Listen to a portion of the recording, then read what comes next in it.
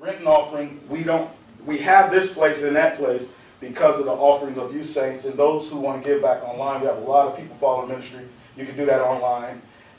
Speaking of, if you want to bear the expense of our Minnesota trip in June, you can do that as well, okay? Help recoup those expenses. So we're going to go back and minister to the saints back in Minnesota and see Krista's family and so forth. We do that each year, if the Lord permits. So, all right, let's get into our study. In 2 Thessalonians chapter 2, we're going verse by verse through our Apostle Paul's book of 2 Thessalonians. We left off in verse number 8. We've been seeing the last few weeks this issue of this man of sin, son of perdition, commonly known as the Antichrist. I believe he's in the world right now. He's on the earth. No one knows who he is. You've been seeing the spirit of this ultimate Antichrist at work. Even in our dispensation of grace, Paul says, look with me if you will. Let's read a few verses and have a word of prayer. Look at verse number 5. 2 Thessalonians 2:5. Remember ye not that when I was yet with you, I told you these things. And now ye know what withholdeth, that he might be revealed in his time. For the mystery of iniquity doth already work. Only he who now letteth will let until he be taken out of the way. And then shall that wicked be revealed, whom the Lord shall consume with the spirit of his mouth, and shall destroy with the brightness of his coming. Even him whose coming is after the working of Satan, with all power and signs and lying wonders. Let's pray. Gracious Heavenly Father, we do thank you for this time this morning. Thank you, Father, that we can come to you, Father, on the basis of the shed blood of your Son, the Lord Jesus Christ. Thank you for this privilege of prayer, Father. Thank you for the fellowship and the mystery, the fellowship with your Son and the gospel of grace. We ask as we study out our apostle, your apostle to us, Paul's doctrine concerning these things in 2 Thessalonians, that you give us good insight and understanding and wisdom, and that it be to our to our edification and to your glory. We thank you for these things in Christ's name. Amen. So today we're going to look at the working of Satan. Look with me, if you will. Look with me, if you will, at verse number 6. And now ye know. So they know what's holding back the full manifestation of this man of sin, son of perdition. He will not be revealed before the dispensation of grace ends. Although he may be on earth, and I believe he is, and you can see the spirit of that Antichrist spirit is one that opposes what God is doing in the Middle East with that land and with the nation of Israel. And ultimately, he's been constantly doing that. That spirit of that Antichrist has been working even during the dispensation of grace, but not in its fullness. Once the body of Christ is gone, look at verse 6. And now ye know what withholdeth, that he might be revealed in his time. He has a time. 4, further explanation, verse 7. The mystery of iniquity. That mystery, that secret of how this will manifest. The mystery of iniquity, this opposing God's truth. It doth already work, even in the dispensation of grace. Look at verse number 7. Only he who now letteth, we've gone through those verses about it being the one new man, the body of Christ, will let or hinder, that word letteth or let means to hinder, will let until he be taken out of the way. And we went through the mystery of godliness, that the last thing's going to happen is God's going to take the body of Christ out of this world. You can see the stage being set in the Middle East. There's terrorist attacks everywhere. But the focus, particularly on the Middle East, is the issue in the prophetic program. That land that God promised to the nation of Israel. Not even so much the people, it's the land. Because most of that land is occupied by Muslims today. But it's still the land that God promised Abraham, Isaac, and Jacob. And it's a battle over that land. Satan desires that land, but God promised that to Abraham, Isaac, and Jacob, the nation of Israel. And one day he will give that to them when the Lord Jesus Christ returns in his second coming to set up his kingdom on earth. Look at verse number 8. So after the body of Christ leaves, this dispensation of grace will end with the rapture of the church. He's going to take us up. We went over that last week. It says, and then shall that wicked. This man is so wicked, he is the personification of wicked, that he's called wicked. The Lord Jesus Christ is called the Holy One. He's so holy, the Bible calls him that Holy One, that righteous one. Well, this man is so wicked, he is so opposing to what God is doing in the earth over there, in the Middle East in particular, that God just calls him that wicked. He's going to be revealed. The people on earth, the little flock of God, that little flock of the nation of Israel, the Spirit of God will give them understanding of who this man is. Whereas we can kind of see his spirit at work. Could it be that guy? Could it be that guy? You know, everybody's trying to figure out who the Antichrist. Well, the little flock, by the Spirit of God and the Word of God, will recognize this man. We'll see more about that, okay? Look at verse 8. And then shall that wicked be revealed. Now watch what's going to happen. Whom the Lord shall consume with the spirit of his mouth, and shall destroy with the brightness of his coming. Now we're going to look at that today. Because when he says the Lord's going to consume with the spirit of mouth, go with me if you will. We're going to look at a few verses. Go over to the book of Matthew. Go to Matthew chapter number 24. Matthew 24. This is called the Mount of Olive Discourse, or the Olivet Discourse. This is when the Lord is going to speak about those future days, okay? The Lord Jesus Christ is giving information about something that's happening future from us. Because he's God and he can do that, okay? Well, notice here in Matthew chapter 24, I want you to read the whole entire passage on your own. By the way, you guys, during your week, you can go through the entire, let's say, chapter of these verses we check out. You could get familiar. You say, okay, we were in Matthew 24 today. So maybe tomorrow, read the entirety of Matthew 24. You can do that, okay? Kind of get the gist of it. I can't go through all the verses. But that's a good thing you can do. Each day, you can, whatever verses we go through, you can look at the entire context. That'll help you understand these passages. Look at Matthew 24 and verse number, start at verse number 15. Now the Lord Jesus Christ is going to talk about what's going to happen in the time of Jacob's trouble, that future 7-year period. Notice in verse 15, now he's going to talk about the last half of it, the last 3.5 years. Matthew 24, verse 15. When ye therefore shall see, they're going to see this over there in the Middle East. That temple's going to be up again. They're going to be able to see this information. See this happen.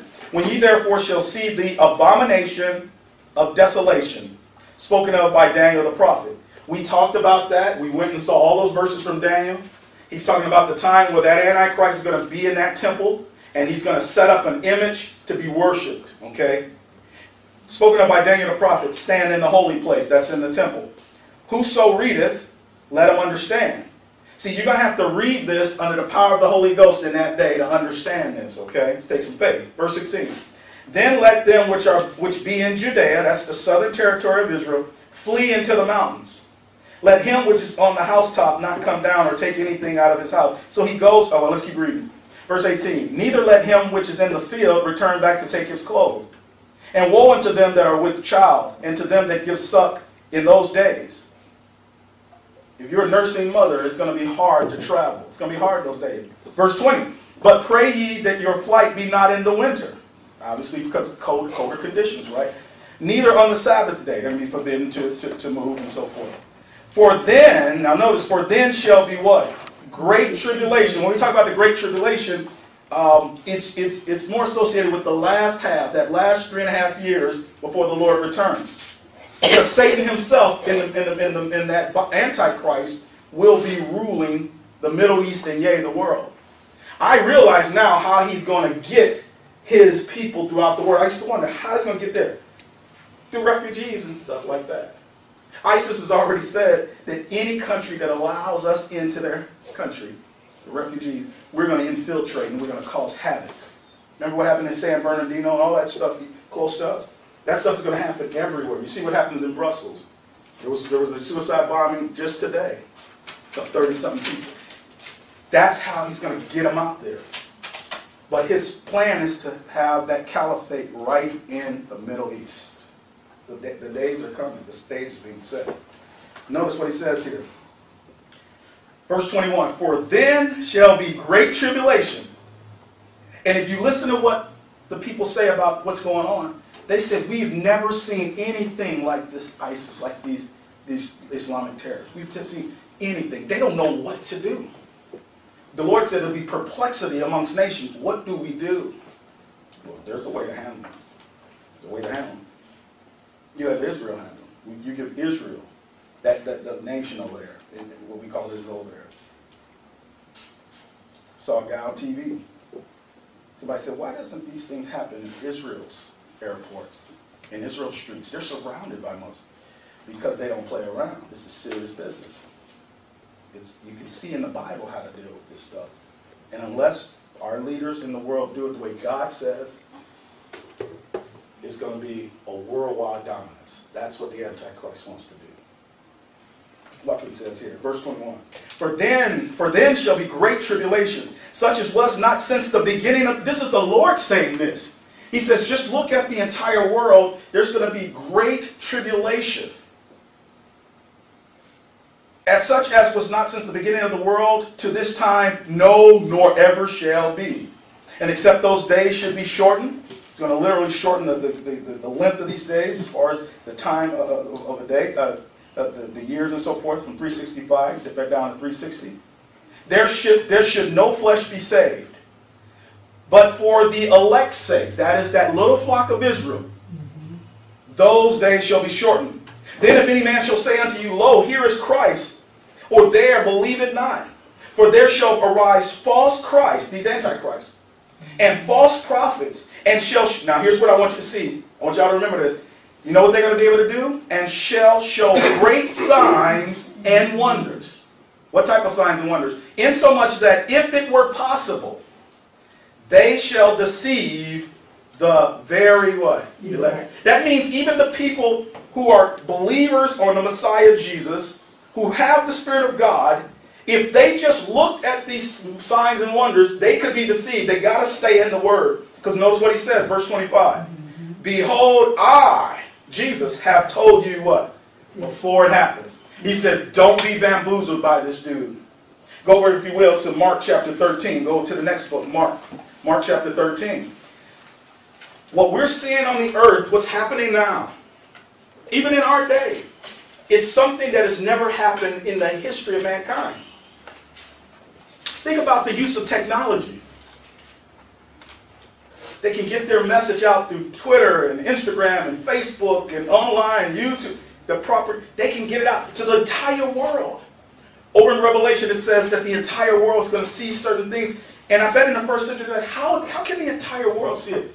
Because of technology, cameras. Everybody has even the poorest people can pull out their cell phone and record stuff. No wonder they did. Listen, you're seeing something that mankind has never dealt with. God prophesied it. The Lord Jesus, the Old Testament, and during his earthly ministry. Look at Mark 13, verse 22. Mark 13, verse 22. For false Christ and false prophets shall rise. Ultimately, the ultimate antichrist, false Christ, right? And shall show signs and wonders to do what? To seduce, if it were possible, even the elect. But take ye heed, behold, I have foretold you all things. Jesus Christ is God, and he's telling his little flock way back then what's going to happen in the future, okay? Now, obviously, the dispensation of grace happened. So they didn't see those days. God didn't tell us about the dispensation of grace. But when the dispensation of grace ends, God's going to pick up just like he did at the day Paul got saved. Everything going to go right back to that, okay? But I want you to see he has to tell them before, so much so that if they don't listen to his word, the Antichrist is going to deceive them too, okay? Go over to Revelation 19. Oh, no, before you do, you're right here in, go back, if you will, to Matthew chapter number 24. Before we go to Revelation. Because Matthew 24 talks about the Lord's coming as well. So now you're going to see that this Antichrist is going to be the worst time the world has ever seen. And you and I living today can see that happening. We can see the stage being set, guys. There's stuff all over the world. But why the Middle East is the point? Why? Because that's the area where God is going to dwell. The Lord Jesus is going to dwell over in the Middle East. The New Jerusalem's coming down. We're going to see that in a moment. But go back to Matthew chapter 24. Verse 29. We didn't get down here. I want to let you see this. Immediately after the tribulation of those days, so this is at the end of it, shall the sun be darkened. I heard this guy say, he goes, this guy over in Brussels, he goes, the terrorists, he goes, yeah, we go through all of this.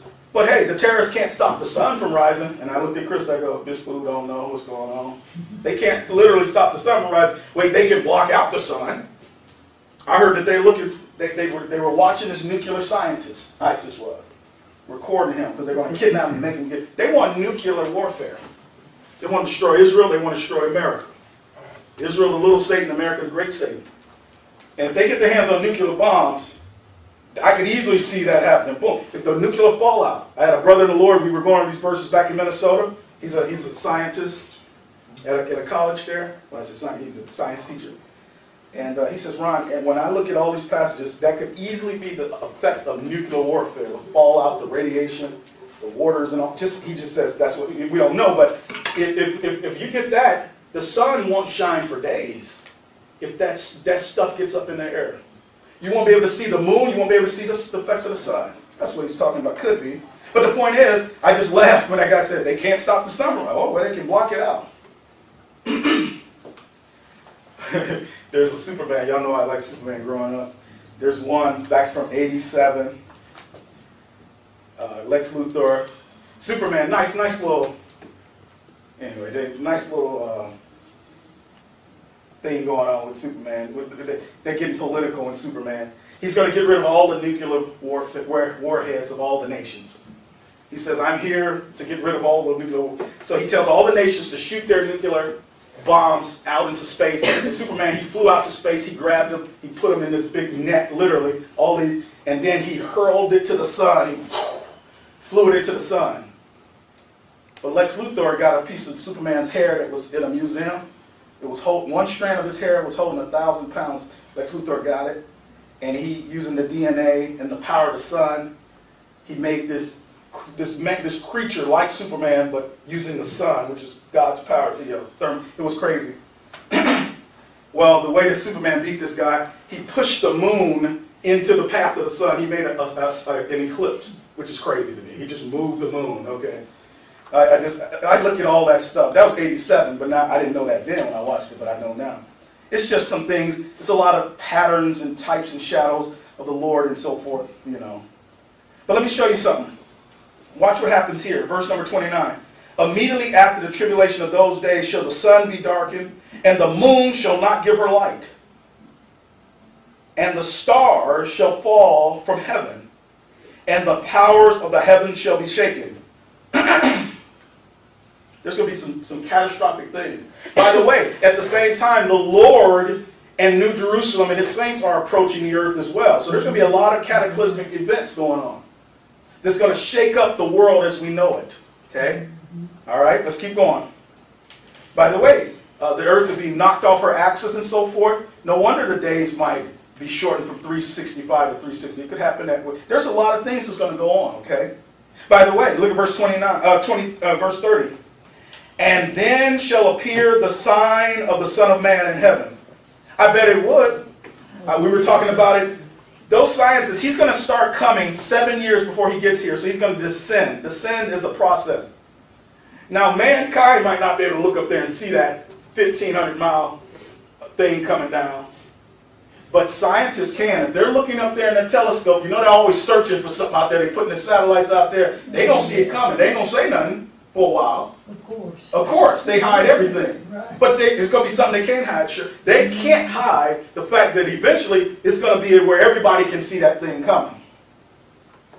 It's about the size of 2/3 of the United States coming down. Look at verse 30. And then shall appear the sign of the Son of Man in heaven, and then shall all the tribes of the earth mourn. I bet they do. They think the aliens are coming. All those movies about aliens and this mothership and all that, it's just setting the world up for all that nonsense. Listen, it says, then shall all the tribes of the earth mourn, and they shall see the Son of Man coming in the clouds with power and what? Great glory. And when he does that, he's going to come and destroy the Antichrist. On our way to Revelation, go to 2 Thessalonians 1. Go to 2 Thessalonians 1. 2 Thessalonians 1. The Lord Jesus is going to stop it. I hate to be I got to tell the truth. My job is to tell the truth from God's word. The only person that's going to stop all that stuff that's going on with terrorism is the Lord Jesus. It's going to take him to stop it. Because about the middle of that tribulation, Satan's going to be running that thing. He's the puppet master behind it now. But he himself, his presence, very presence, is going to be on this earth. Before we end this study, I'm going to show you that most saints believe that are taught that Satan is just on this earth. He's in the heavenly place. He can go back and forth, back and forth. But when he's kicked out of heaven by the Lord, he will be right here on earth in the Middle East. And he is going to make it horrible on human beings in that great tribulation. If you're not saved today, if you listen and you're not saved, don't be worried about being ashamed of trusting Jesus Christ in front of your friends and family. Because the alternative is you're going to have Satan down here on earth with you. God loves you. Christ died for you. Satan don't love you. He hates you. He wants to kill every... Why you think he'd have him strap on something? He kills the deceived person and takes a bunch of people with him. 4 Americans died over in the Brussels airport. That's what he does. They're so evil they hold on to a called a dead man switch. So if they get shot up by the police, they can just release it. Boom. This is crazy. That's satanic. Take you out with them, see. So if you're lost today or your relative's lost, they're going to have hell on earth one day. Satan, he ain't going to just be pulling the strings from the heavenly places. He himself is going to be right here. He's going to say, woe unto the earth. We're going to see that in Revelation 12, okay? All right, look at 2 Thessalonians 1, verse number 7. 1 verse 7. And to you who are troubled, rest with us, when the Lord Jesus shall be revealed from heaven with his mighty angels in flaming fire, taking vengeance on them that know not God, and that obey not the gospel of our Lord Jesus Christ, who shall be punished with everlasting destruction from the presence of the Lord and from the glory of his power. Let's say there is some nuclear warfare. Coming out of the midst of that will be the Lord Jesus. They'll see him. I mean, it's going to be fantastic for us to watch. We'll be watching from the heavens. All of heaven is going to just cease while the Lord does his thing. We're going to watch our dear Lord fulfill his mighty scriptures, right?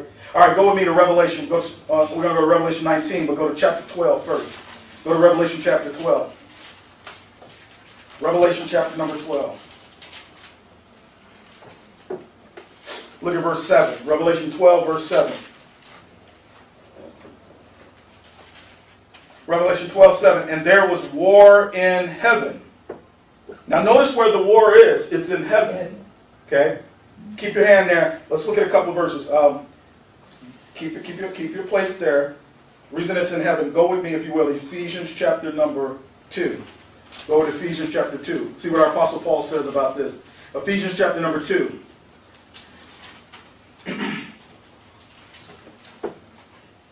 Satan has many little names that the Bible gives him. That old dragon, the serpent, the devil, Satan. Calls him the God of this world in 2 Corinthians. Notice what he calls him here. Ephesians chapter 2, verse 1. Ephesians 2, verse 1. And you hath he quickened, speaking of us Gentiles who were lost. God made us alive in Christ, who were dead. Although we were walking around living in our human flesh, we were dead before God in what? Trespasses and sins. We were separated from God in trespasses and sins. Verse 2. Wherein in time past ye walked according to the course of this world. Before we got saved, and I pray that's the issue. I know that's the issue here. I pray that that's a truth, that it was before we got saved only, that we walked according to the course of this world. Satan has set up a course for this world. He's the God of this world. Little g. The world is set up the way Satan wants it, okay? The foundations are built by God in righteousness, but Satan is trying to suppress that. One day when the Lord Jesus Christ comes and puts Satan and his angels in the bottomless pit for 1,000 years, the world will run the way God made it to run, righteously. Listen, watch what he says. Verse 2, wherein in time past you walked according to the course of this world. What's that? According or in line with the prince of the power of the air. That's Satan. And he is the spirit that now worketh in the children of disobedience. All these lost people are mightily influenced by Satan. The reason why lost people irk you all the time, maybe they don't, they do me, is because Satan runs them. And Satan is our enemy. He's against us and we're against him. But don't get mad at them. Go to chapter 6. Go to Ephesians chapter 6. You need to love them the way God does. God loves these heathen. It takes the grace of God to love a bunch of Christ-rejecting heathen, doesn't it? Sure it does. You want to bust them in their head. That's what you want to do. At least I do. Because I'm honest with you guys. Because I hate when they attack our Lord Jesus Christ. I hate that. I hate when they attack our God and mock our God. And be not deceived, God is not mocked. He's been gracious for a while, but one day his grace will be removed and he's going to judge and make war. We're going to see that. But look, we don't get mad at these lost heathen. Notice what he says here. Verse number 12, Ephesians 6:12. For we wrestle not against flesh and blood. See, mankind, flesh and blood is not the issue. Don't be out there rioting, unruly, and hurting people. Paul says, don't be brawling, but be gentle to those in meekness dealing with them. But I know, if you're honest, you want to, But we don't do that because we show the grace of God. Notice, verse 12. For we wrestle not against flesh and blood, but against principalities, against powers, against the rulers of the darkness of this world. There's some rulers behind these guys. They're just puppets for the puppet master. Against spiritual wickedness where? In high places. Satan is running his people.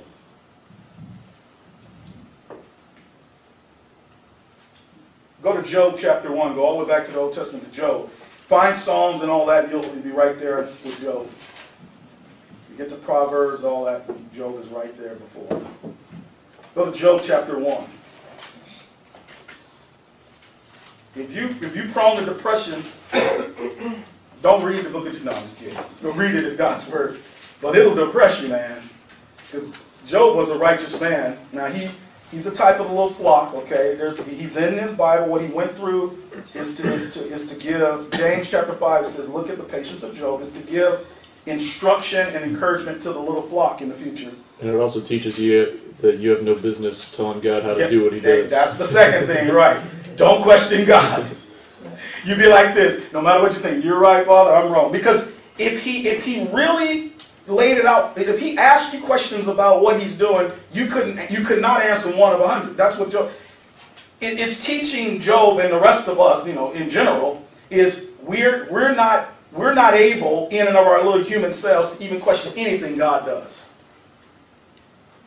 You trust him. Because he's infinitely more wise than you. And everything he does, he's meticulous, he has a purpose, a wisdom in it. But let me show you about Job. But not so much Job, about Satan.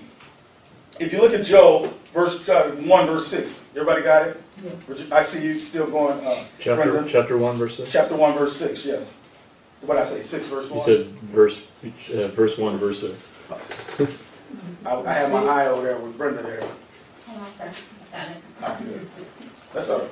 We hardly get over it. It's kind of stuck in between there. Okay, Job chapter 1 verse 6. In Job 1 verse 6. Now there was a day when the sons of God, those are the angels, the direct creation of God, the sons of God, came to, now notice this word, present themselves.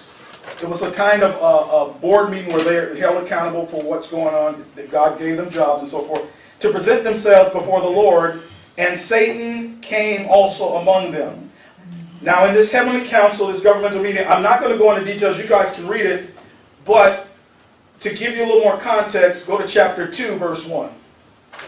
Job chapter 2, verse 1. Because he goes on, and God himself asked Satan, have you considered my servant Job? Right in Satan's territory, right in the Middle East, was a righteous man who stood for God's principles.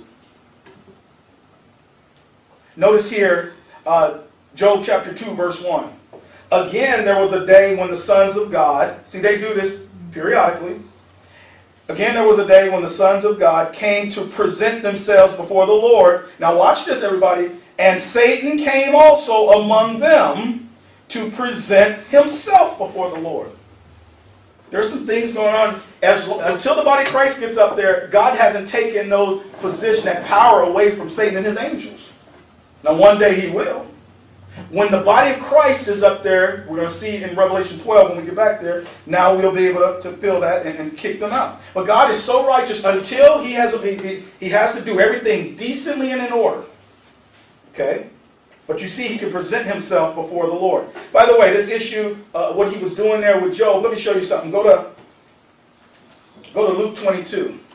Go to Luke chapter 22. Luke chapter number 22. I'm going to show you something. There was something weird, I guess weird on it, if we're looking at it from ourselves, about what the Lord says to Peter. Luke chapter number 22, verse 31. For context, look it up, verse 24. I'm just going to read verse 24. Luke 22, verse 24. Luke 22, 24. And there was also a strife among them. These are his apostles. Which of them should be accounted the greatest? Imagine that. They're thinking about the kingdom. They're like, who's going to be the greatest? Who's going to have the... And the Lord's like, what are y'all doing? The greatest is the one who's going to be the servant of all. If you want to be great to God, I can tell you right now, the same principle applies today. Be the best servant of the Lord you can be. Serve him by serving his saints. He's kind of giving you a glimpse of how he sees you and where what he's going to do with you in his heavenly kingdom. It is based upon how are you serving his saints today in the body of Christ. And if you're not serving his saints today, don't think you're going to do much service up there. He says, he that is greatest among you is the servant of all. When the Lord Jesus Christ got on his feet, his knees, and washed people's feet, he was trying to show them, humble yourself and serve your brethren. That's what exalts you. That's what he says. Well, let's look at this. Verse 25. And he said unto them, the kings of the Gentiles exercise lordship over them, and they that exercise authority upon them are called benefactors. But ye shall not be so. By the way, this is interdispensation.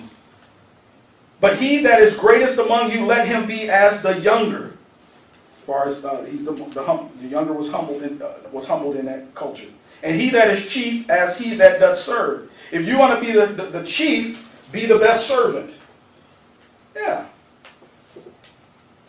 Now in verse 31, right out of this context, because I can tell you something, Peter was in line to be the head apostle. So let me show you what Satan did. Verse 31.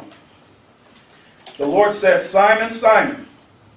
Now, when I see him do this, about the first coming, second coming, okay?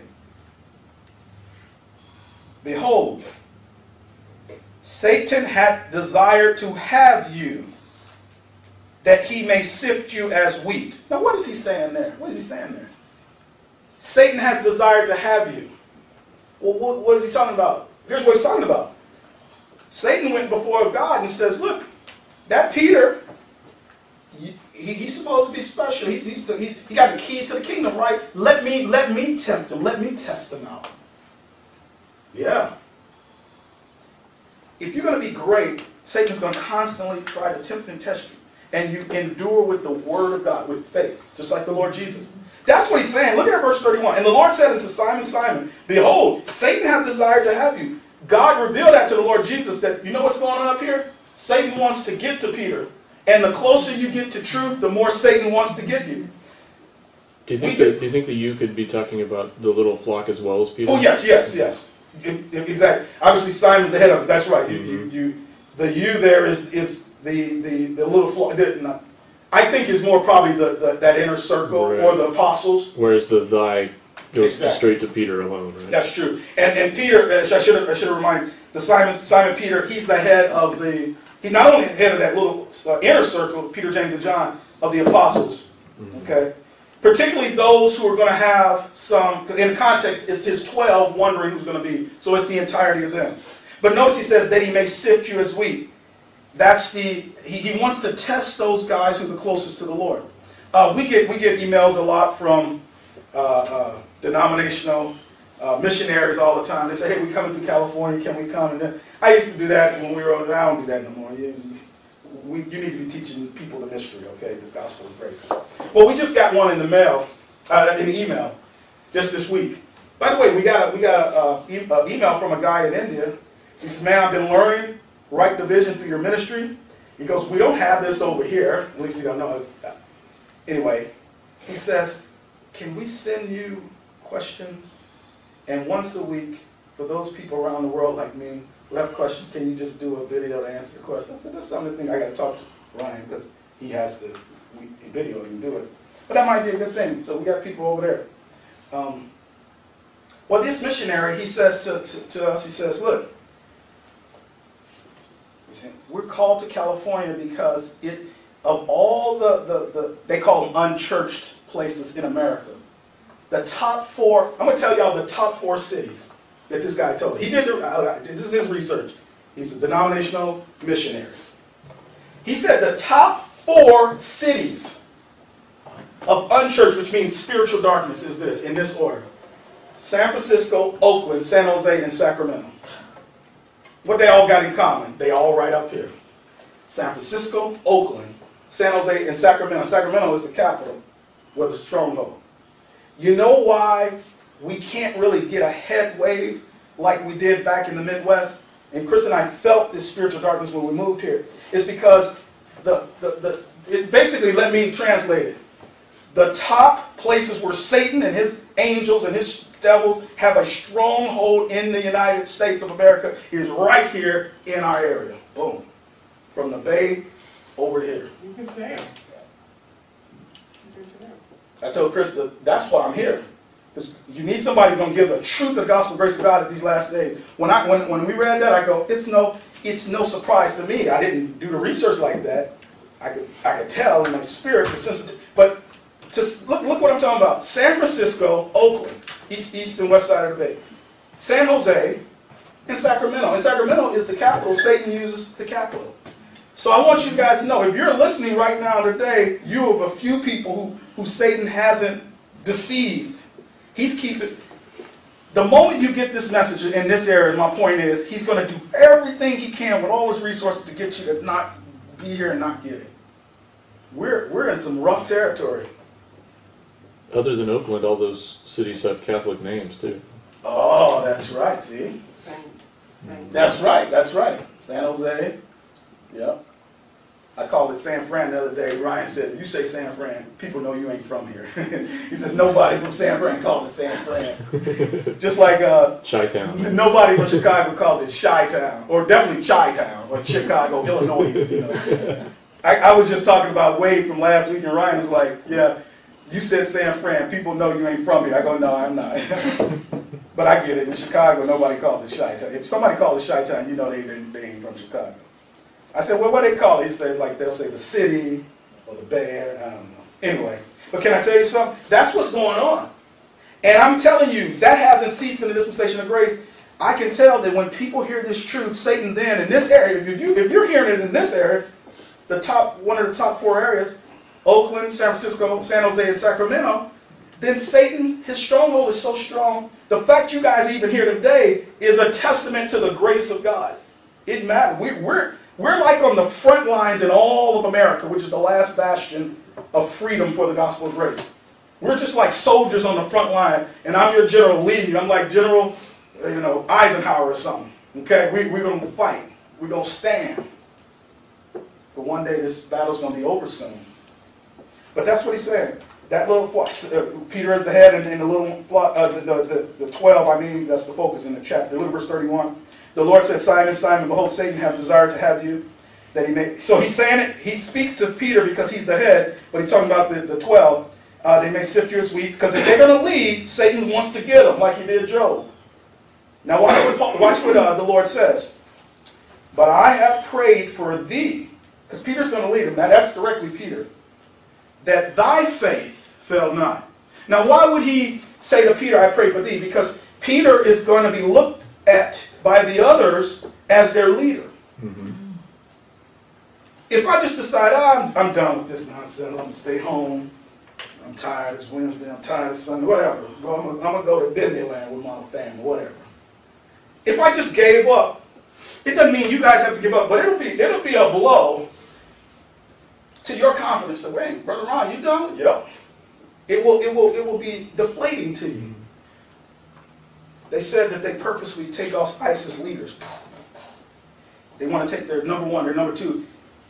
They're saying they're doing that because if they know these people from the Middle East. If you strike the shepherd, then the sheep will scatter, right? That's why, of all the 12, Satan is going to focus more on Peter than all of them. That's why our U.S. forces are taking out the ISIS number one, number two. They want to get the head of the snake to make the others scatter, because they lose. If I just gave up, you guys, y'all still going to believe it, but we won't have the same organization. See what I'm saying? That's what's going on there. Now, the Lord is going to have to come and fix this stuff on the earth. Let me show you something. Now, we can slow it down. I could go and talk to the president and national security people all around the world. Just put them all in the room. I'm going to show them how to deal with it from the Word. We can slow that tide like the body of Christ is holding off everything. I can give them wisdom from God's Word to hold off terrorism for a while. But it's not going to be dealt with entirely until the Lord Jesus Christ comes. Go to Revelation. Is there a connection with Peter having the keys too? Yes. By this time, that was Luke. By this time, I believe he had that same incident with the Lord where he handed them to the keys to the kingdom. Yeah. In other words, Peter is the head apostle of the 12. All right, go back to Revelation 12, and then we'll get to Revelation 19. Go to Revelation 12. Revelation 12. So the stage is being set, guys. What we see happening with the terrorism and so forth, all this stuff in the middle, hey, Matthew. It's the stage being set for what's going to go on in the future. All right, Revelation 12, verse 7. And there was war in heaven. Michael and his angels fought. Now, Michael is the general of the heavenly armies. Michael and his angels fought. Oh, Richard, you asked the question last week, right? Yeah. About how they fought. You know, it's kind of... Ultimately, you can't kill an angel. Not the way we know death, right? Ultimately, what's going to happen is they're going to be thrown into the lake of... ultimately, when the Lord returns, Michael and his angels are going to be pushing them back. Eventually, they're going to be put in the bottomless pit for 1,000 years, right? When Satan's let out, obviously his henchmen are going to be let out. They're going to be able to do some things, gather an army, and then God the Father is just going to blow them away, the people, and then put Satan, his angels, all will be put in the lake of fire after their trial, which at the great white throne, which we will be there to judge them, okay? All right. That's how he's going to ultimately destroy them. So when they fight... They're just pushing them out. Yeah, okay. Pushing them out. Okay, and we'll see where they're pushing them out of, okay? Right. Look at verse 7. And there was war in heaven. Michael and his angels fought against the dragon, and the dragon fought and his angels, and prevailed not. Now watch what I want you to see when I say that territory. Neither was there what? Place found any more where? In heaven. See, what they're doing is they're kicking them out. It's a campaign that kicked them out of heaven. I keep up on this Middle East stuff because it's interesting to me to watch. The physical, I see the spiritual in it. I learned today that the Syrian forces captured a city, Palmyra, that ISIS had, and they got that territory back. See, it's a fight for territory, right? Yeah. That's how this is. See, I pay attention to that because not only is the Middle East where I see what the stage being set, you can see the spiritual, they kicked them out of that territory, that stronghold, pushed them back, right? That's what's going to be happening in the heavenly. By the way, no more place found for them. Why does Paul call it the heavenly places, right? Now watch what he says in verse 9. And the great dragon was cast out, that old serpent, way back from Genesis there, called the devil and Satan, which deceiveth the whole world. He was cast out into the earth, and his angels were cast out with him. Now they go from being these spiritual wickedness in high places to now they're on the earth. That's what I'm saying. If you're left behind in that day, or your family and friends, Satan now is just kind of working back and forth. But now he has no other recourse but to focus right here on the earth. So if you're think about this. If you're living on the earth, Satan's going to be right over there in the Middle East in the Antichrist, and his angels are going to be all around. They're going to be all on this earth occupying. It's going to be hell on earth, guys. You don't want to be left behind. Let your lost person see this video. Because this is what they are. They worried about whether this guy gets the president's elect. Don't worry about them. Worry about Satan.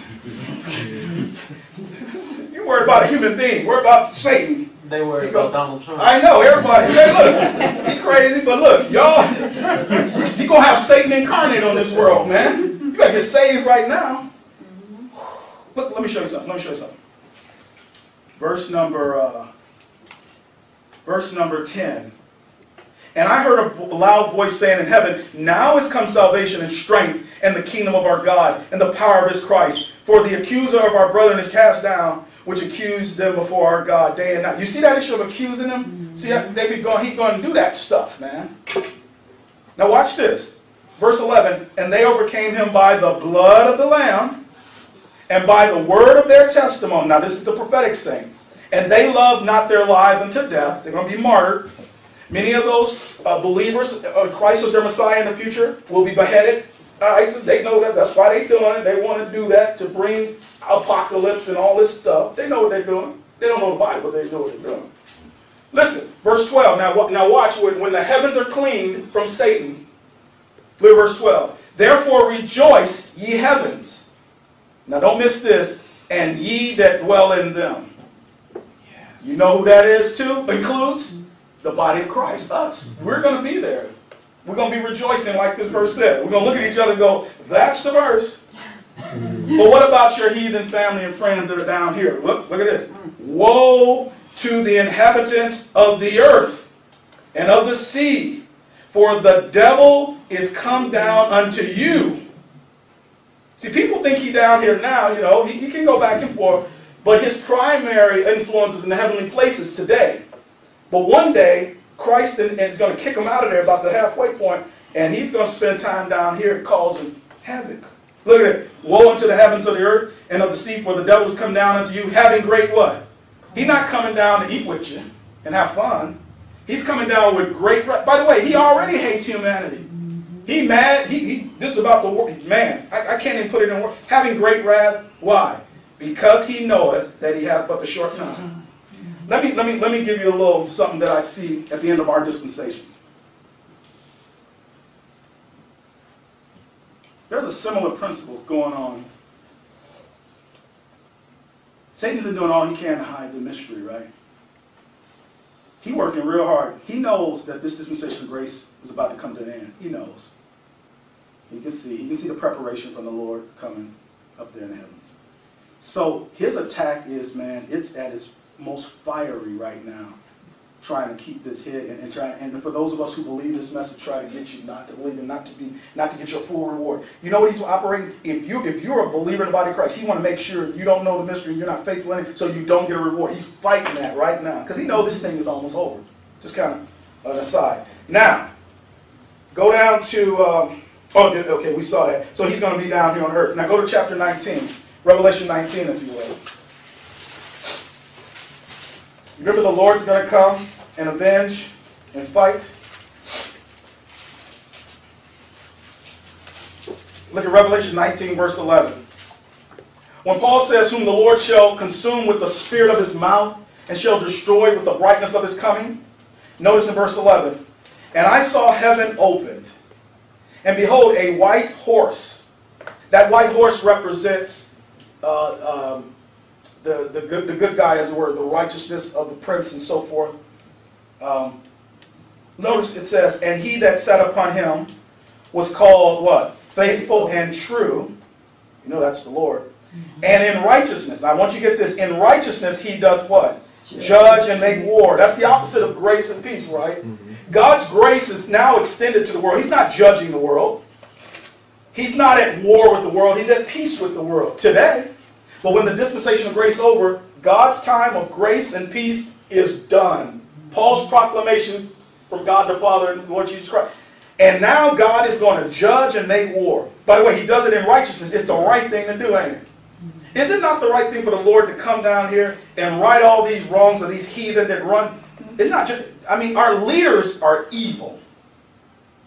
They frame iniquity by a law. They make laws that go against God's righteousness. And Jesus Christ will come and fix that. Like what he says here.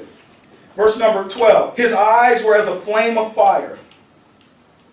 And on his head were many what? Crowns. He's the King of Kings. And he had a name written that no man knew but he himself. And he was clothed with a vesture dipped in blood.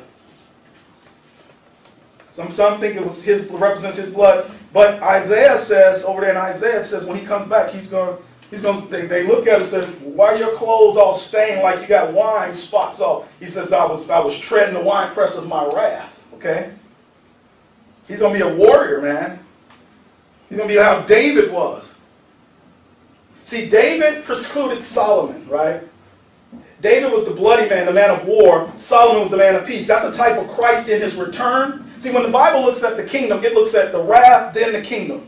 So David was a type of God's wrath. You know, just David was a mighty warrior. Saul has killed his thousands, David his tens of thousands. Then his son Solomon comes and brings 40 years of peace. Well, Jesus Christ will come as the bloody warrior, but then he will take his rightful throne as the king of all the earth. Now watch this. Notice it says, verse 13, he was clothed with a vesture dipped in blood, and his name is called the Word of God. That's his name.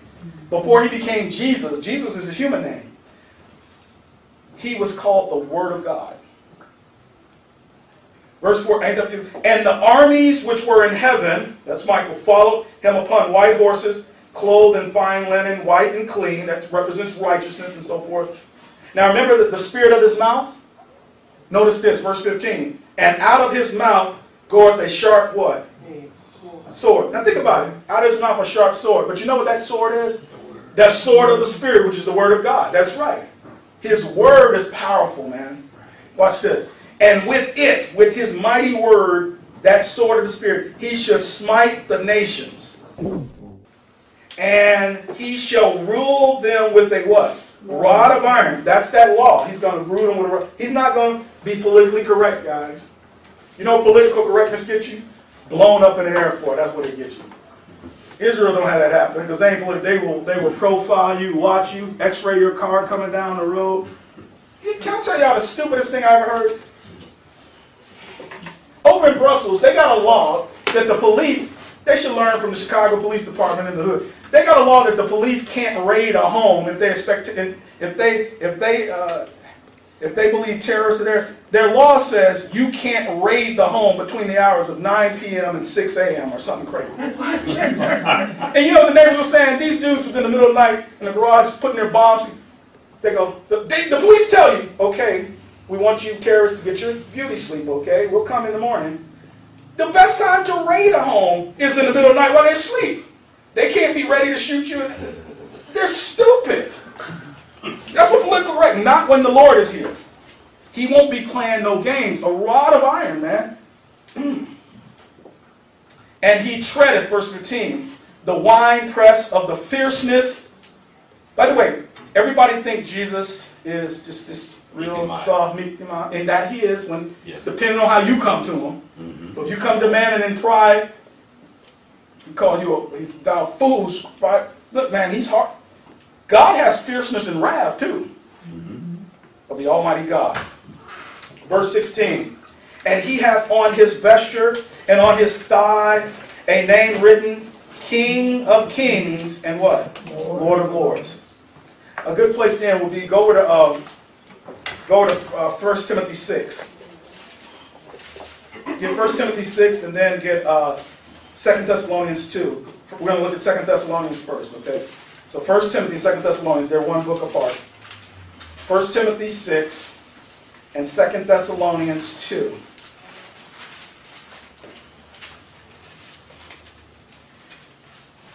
Now, next week, we're going to see part 2. Let's end at 2 Thessalonians 2. Look at verse 8 and 9. This is the working of Satan. We're going to look at part 2 because I want to get more into this right here, okay? And what it's going to do in that day, how it's going to lead people astray. God's going to give them what they want. They don't want the truth, so God's going to give them a lie. Let me read that for you. Verse 8. 2 Thessalonians 2:8. And then shall that wicked be revealed, whom the Lord shall consume with the spirit of his mouth, and shall destroy with the brightness of his coming. We just saw that in Revelation and so forth. Even him whose coming is after the working of Satan. We'll get more into that next week. With all power and signs and lying wonders. Now look at verse 10. With all deceivableness. God's going to give him power to deceive. Yeah. And God's going to give him, he's going to give him all power. He's going to say, you got free reign. Because right now, the body of Christ and the truth of it is holding back the power of Satan, okay? But when we out of here, man, it's just going to be, all hell's going to break loose. He says, with all power and signs and lying wonders, with all deceivable of unrighteousness and them that what? Perish. That means they're going to go to hell. Because they receive not the love of the truth that they might be saved. Does God want them to get saved? Yes. Do they want to get saved? No. Well, verse 11. And for this cause God, who? God shall send them strong delusion, that they should believe a lie. Why? That they all might be damned, who believe not the truth, but have pleasure in unrighteousness. We're going to see that next week. Now, that's a good place to end. 1 Timothy chapter 6. 1 Timothy chapter 6. This is our hope, man. Don't worry about the political stuff that's going on now. As Mike Dicker, the coach of the Bears, said when they lost, this too shall pass. I remember that as a little boy. I didn't even know what that meant. Basically he's saying, hey, I ain't getting all upset over one loss. We'll come back. They won the Super Bowl. Whatever. That was 85 there. But watch this. So when you look at the world, the terrorism, the crazy political system, especially in our country, all that stuff, you say, what in the world is going on? Well, just what the Bible says. It's getting worse and worse. It's setting up for the Antichrist. But one day, the Lord Jesus Christ will not only come back and take us out, but then in a few short years after, will come back and rule and reign on this earth. Let me show you that. As Paul gives Timothy charge, we're going to be looking at 1 Timothy soon, verse number 13, 1 Timothy 6:13. I give thee charge in the sight of God, who quickeneth all things, and before Christ Jesus, who before Pontius Pilate witnessed a good confession. He says the same way the Lord stood before Pontius, that evil Roman authority, and when he was under that persecution, he stood strong. Verse 14, that thou keep this commandment without spot, unrebukable, until the appearing of our Lord Jesus Christ. Now that's the appearing for the rapture. Verse 15, which in his, now notice he says times. Mm-hmm. He has the times for the heavenly places and then the times for the earth. Dispensation of the It's a dispensation of things. That's right. Which in his times he shall show. He's going to manifest it. Who is the blessed and what? Only, he's the all-powerful one. Potentate means power, potent. The King of kings and the Lord of lords. Who only hath immortality, dwelling in the light, which no man can approach into. That's that original light he even put in creation. Let there be light. Even before the sun, his light shone. Which no man can approach unto, whom no man hath seen, nor can see. That's him in his full manifestation of his glory. To whom be honor and power. That's it, power, everlasting. And the saints say, amen. Because he's God Almighty. If you're listening today and you don't know the joy of knowing this great and wonderful Savior, the Lord Jesus Christ, don't waste another day. We've seen from Scripture what the world is heading to. That great and notable, great and terrible day of the Lord where Satan himself will be your ruler. You don't want that. He's your puppet master now if you're lost. But one day he's going to rule and reign over everything for a time. You don't want to be on this earth. Woe unto the earth. But you don't have to be here. You can go with the body of Christ. Today, you just trust the shed blood of Christ. What he did at Calvary, God will save you like that. And then, when we do go, the judgment seat of Christ is there. So don't waste your time with nothing else but learning, growing, doing the work of faith, getting this information. That's why we're here. You need to serve the Lord by serving saints. Only you and God know what you're doing. If you're not serving the Lord in the mystery, get busy, because that's your destiny is at the judgment seat of Christ. That's between you and the Lord. I'm going to do my part to help you, but I'm going to stand before the Lord on my own merits, and so will you. I'll do my best to help. We'll do our best to help. Okay? You got to be a part of what we're doing and get it out to others. Play that part. All right. Let's pray. Heavenly Father, we do thank you for the Lord Jesus Christ and life in him. We thank you that we can get into your precious word, Lord, and especially us who have those of like precious faith.